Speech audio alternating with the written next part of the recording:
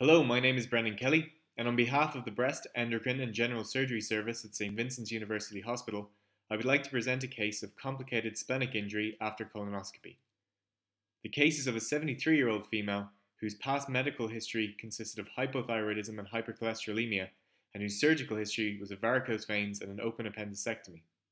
Her only medication was L-thyroxine, she had no anticoagulation, and no known drug allergies. The patient was admitted to a peripheral hospital with a stable P-or bleed. She underwent a colonoscopy and polypectomy. 2 hours after the procedure, she became unstable and underwent an emergency laparotomy. A laceration avulsion injury to her spleen was identified.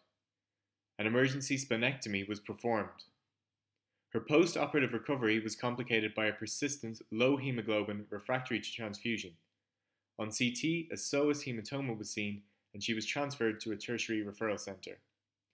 Her laboratory investigations on transfer included a white cell count of 22.6, a low hemoglobin, and her INR was 1.4. She had abdominal imaging, and a CT with oral and IV contrast is shown here. We highlight a large psoas hematoma with a maximal diameter of 6 centimeters, and also highlight the right psoas muscle for comparison. While splenic injury is a recognized complication of colonoscopy, the most common complications are of bowel perforation and hemorrhage. Splenic injury has an incidence of around 5 in 100,000 cases and a mortality rate of 5%. It was first reported by Wiley and Zenner in 1974.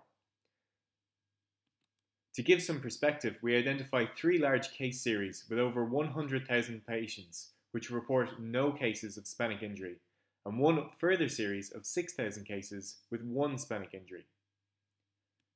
Splenic injury tends to occur in women more than men, with a mean age of 62 years.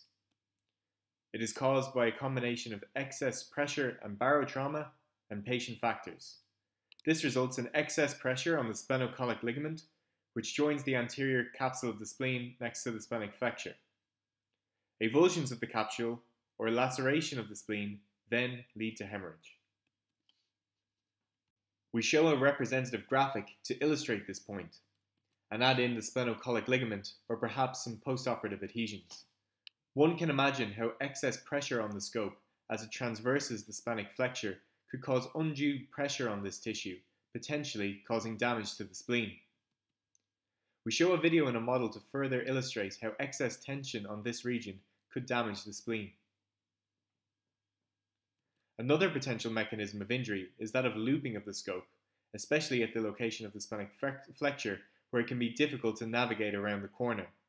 One can appreciate how it could be difficult to biopsy a lesion at the unusual location of the transverse colon without putting undue pressure on the spleen. There are several risk factors for damage to the spleen. These include difficulty in intubation, looping of the instrument, traction on the splenocolic ligament, adhesions between the colon and spleen, presence of a large polyp or mass at the splenic flexure, or excess external pressure on the left hypochondrium. In 71% of cases, symptoms developed within 24 hours. Abdominal pain is the most common presenting complaint, with Kerr's sign, hypotension, and drop in hematocrit being described also. While splenic injury is generally noticed on CT, diagnosis by ultrasound and laparotomy have also been described. While conservative management is recorded, as is splenic artery embolization, operative management with exploratory laparotomy is the mainstay of therapy. The vast majority of these cases underwent splenectomy, with a minority being treated by mesh repair.